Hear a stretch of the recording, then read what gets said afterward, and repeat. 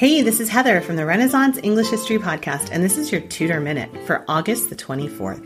Today, in 1595, Thomas Digges died. He was an astronomer and mathematician and was raised by the famous scientist, occultist John Dee after Thomas's father had died.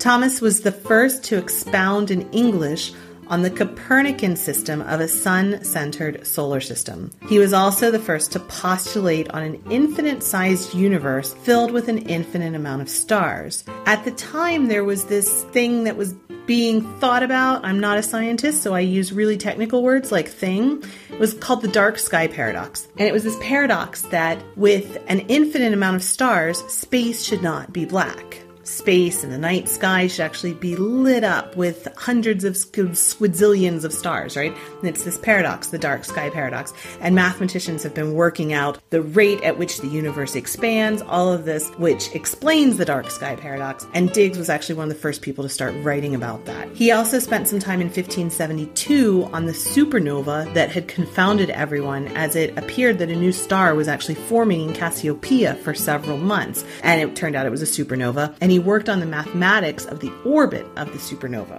He was really busy with this. He also served as a member of parliament, so he didn't have a lot of free time. That's your Tudor Minute. Remember, you can dive deeper into life in 16th century England through the Renaissance English History Podcast at englandcast.com.